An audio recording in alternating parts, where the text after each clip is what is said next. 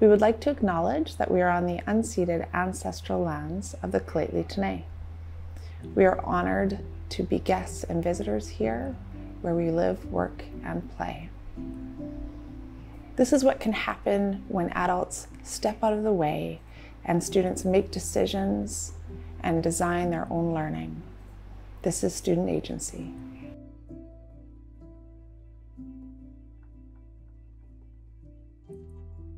My name is Harsh Dhaliwal, and I'm part of the District Student Advisory Council here at SD57 in Prince George, British Columbia. We've all heard stories of racism, whether it's through social media or through the news, but we lack an awareness of its prevalence in our day-to-day life. Through this project, we're able to listen to real-life stories from people in our communities and in our schools. And through this project, we really want to invoke deep listening and impact people through the power of story and through the heart. Like this year in my social justice class, I did not know much about residential schools, but we had this giant course about residential schools and I learned so much more. And there's all these kids need to know what is going on. And I feel like it's so ignored. Like people just don't talk about it at all. Like they just push it back like it's not a problem, but it's huge. In a perfect world, things like racism and sexism and homophobia wouldn't exist, but obviously we don't live in a perfect world. That people are waking up to these type of things happening in our school district, and they're not okay with it. So going forward, I think we do have hope that things like this will stop.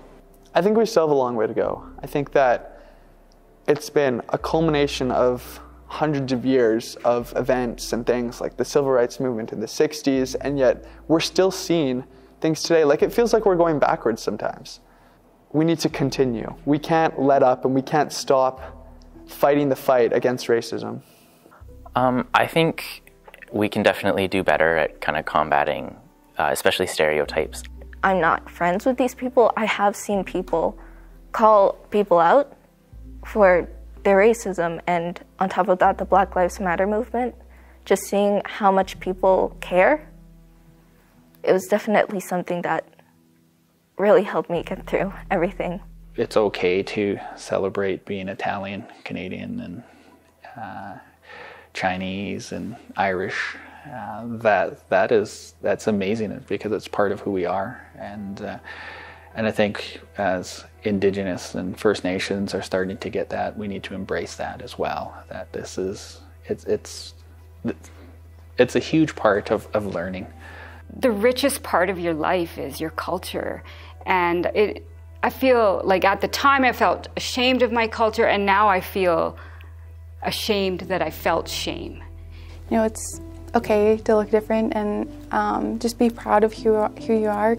I think making changes so that it's not, it doesn't seem like a change, you know? Like it's almost so that, making changes so that all these different cultures seem normal. I encourage people to really be vocal in times of injustice, because, you know, I heard a quote and it was, if you choose to be neutral in times of injustice, you've chosen the side of the oppressor. And I think that is a very powerful quote. Just because you don't have someone to look up to doesn't mean you're less valid. You're valid, and you are appreciated just the way you are. To think how far we've come. I can turn on the TV and I can see people that look like me, not as a character or as the butt of a joke. And don't make yourself the joke. You don't have to beat them to the punchline. You're not a joke. Unapologetically be yourself, and I'm not talking about in a negative way, you know, causing a ruckus. I'm saying be yourself. When we reclaim who we are and we're able to claim who we've become, we're able to understand that we have a lot to give back to society. You know, personally, myself, I think it's about hearing from other people that are victims on the best way to move forward. I think that the more stories that we hear, the better that we're going to be on the end of it. I think it's really important for me as a bystander to stand up for people who might not be able to stand up for themselves, or who might be too afraid to. Everybody, teachers, bystanders, people in high school, all of us equally play a role to produce a positive environment. And as soon as you assume, whether you're a person, a student, a teacher, as soon as you assume what that student is going through, you've made a mistake. Keep standing up for knowing what's right. If you have a gut feeling or you overhear something and you think, that's not right, to say something. You know, maybe you're wrong about it, but at least your voice was out there and you were heard and you know that you were doing the right thing. We don't want to overpower the voices of color because those are the voices we should be listening to. And I think that it is really important that non-people of color are educated about the harmful impacts of racism and how it can be such a setback. And if we want change within our schools, we have to look at things that are barriers to our young people. I kind of said I'm trying to educate myself to move away from that sort of thing, sort of that, like, get away from that bias. Have many voices around the table that are different than mine, that don't just resonate or echo my voice, but resonate different things as well. Youth aren't the future leaders. They are the leaders. And as a leader, my job is to support your visions, your goals.